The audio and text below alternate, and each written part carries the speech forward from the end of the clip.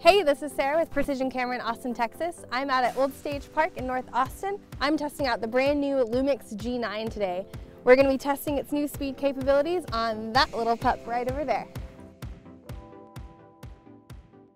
Now, the G9 sits even in Panasonic's lineup with the GH5. Where the GH5 might have a bit more in video features, this guy makes up for in photo features. It has a 20.3 megapixel micro four thirds sensor. The ISO range goes up to 25,600.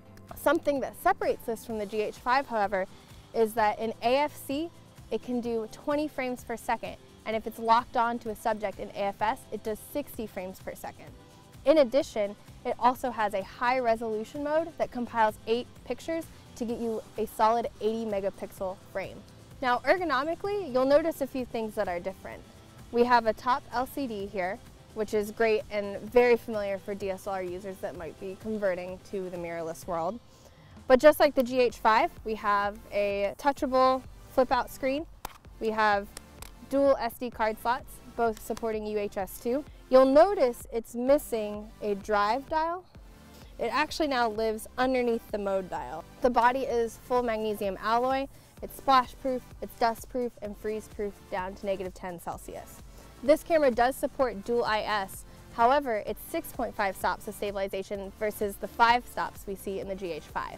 It's time to get some action shots of Bandit, so I'm going to switch to the 100 to 300. Now, one thing that makes this camera so special is how fast it can perform. As you might know from other Panasonic cameras, the 4K photo mode and the 6K photo mode are both present here, but what's different about this camera is that it can shoot full res 20 frames per second in continuous autofocus and 60 frames per second in single autofocus. Let's test it out. So right now I'm checking out the drive mode 1, which defaults to mechanical shutter.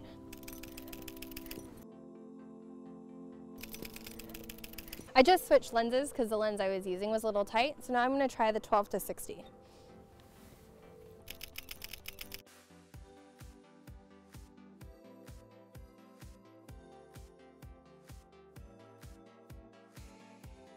So now I'm going to try drive mode 2, which defaults to using the electronic shutter.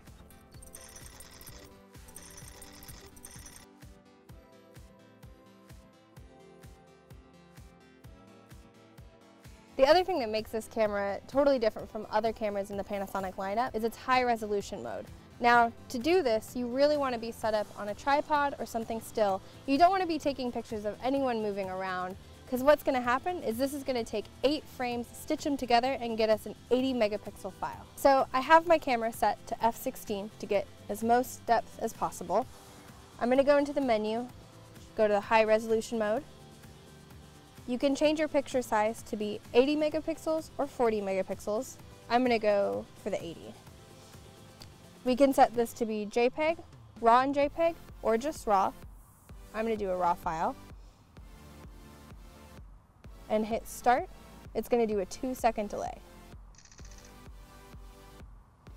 And there you have it. It just took 8 frames really quick, all slightly different, compiled them together to create one huge high-resolution image. Let's check it out. The G9 is an awesome addition to the Lumix mirrorless lineup, emphasizing capabilities in photo capture and quality, such as high frame rate shooting and high-resolution photo modes. Thanks for joining us as we check out the new G9. Come see it in the store for yourself. Don't forget to follow Precision Camera on Facebook, Twitter, and Instagram, and hit the subscribe button for more videos. Oh, and don't forget to follow Bandit on Instagram.